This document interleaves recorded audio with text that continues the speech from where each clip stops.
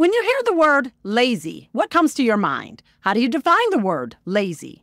Imagine after working hard all year, you finally get a chance to take time off from your job, get away, and take a vacation. You are on the beach, relaxing in the sun, feeling great, and someone walks up to you and calls you lazy.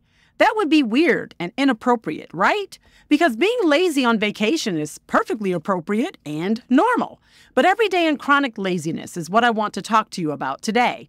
Psychology Today says we are being lazy if we can do something that we ought to do, but are reluctant to do it because of the effort involved. Newton's first law of motion states that an object in motion tends to stay in motion, and an object at rest tends to remain at rest. I believe Newton's law can be applied to humans as well. Laziness at its core is standing still, not moving, being inactive. Remember, stagnant water is a breeding ground for disease, bacteria, and other pathogens. And we get sick when our bodies don't remove waste and excess fluids, right? Likewise, Christians who never grow, who remain the same and accept the status quo, don't accomplish anything for God's kingdom. Movement is required for us to be healthy naturally and spiritually. When most of us think of laziness, we think of a person sitting on the couch for hours and days on end watching TV.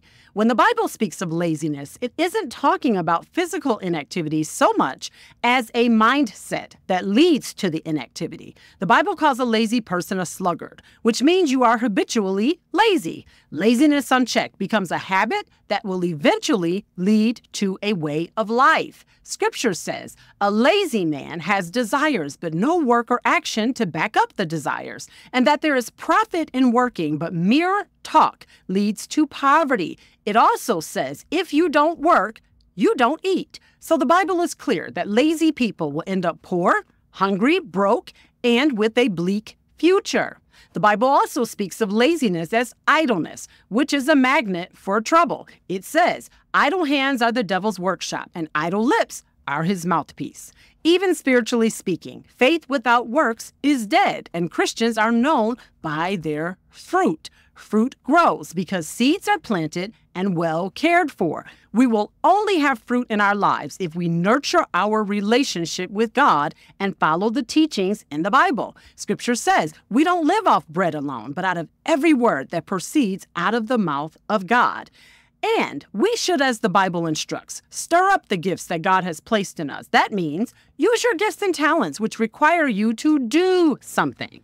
There's a story in the Bible about a rich man distributing money to 3 of his servants. He goes away and returns to find out what each of the servants did with the money they were given. 2 of the servants earned more money, while one hid his money in the ground and did nothing with it. So the rich man rewarded the 2 men who made money, and he punished the servant who did nothing. Similarly, God puts us on earth to accomplish something. He wants us to do something with the gifts, the opportunities, and the resources he gives us. He expects a return on his investment.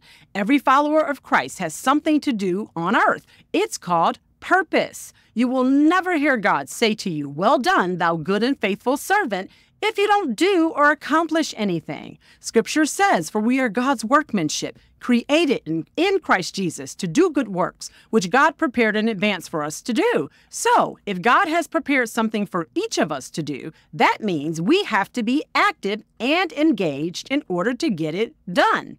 Also, we are told to make disciples of nations, baptizing them in the name of the Father, the Son, and the Holy Spirit, and teaching them God's commands. You can't do that being inactive.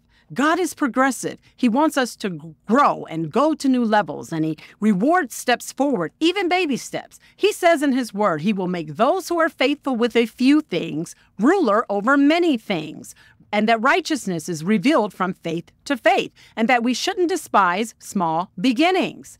Followers of Christ and laziness don't go together. You can't follow someone standing in place, standing still. It isn't possible.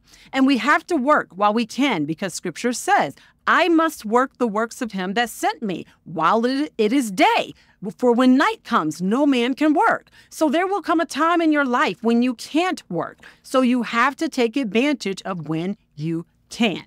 The Bible uses the analogy of the ant to illustrate the effects of laziness. They store up food in summer and gather supplies at harvest. We are told to be wise like the ants, and we are cautioned about sleeping through life and being lazy because Scripture says it will result in you being poor as if you had been robbed of all your possessions. So it is important that we finish what we start. It is equally important that we start.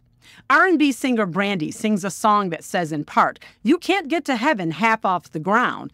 Everybody knows almost doesn't count." So make your life count. Do what God put you on earth to do. Finish what you start. Start. Don't sleep through your life. Don't live on autopilot. Don't give up every time you fail or fall. Get back up, saddle up, shake it off, and try again. Live your life purposefully. I pray that everyone listening to this episode today would rise up, take their bed, and walk forward in all that God has for them.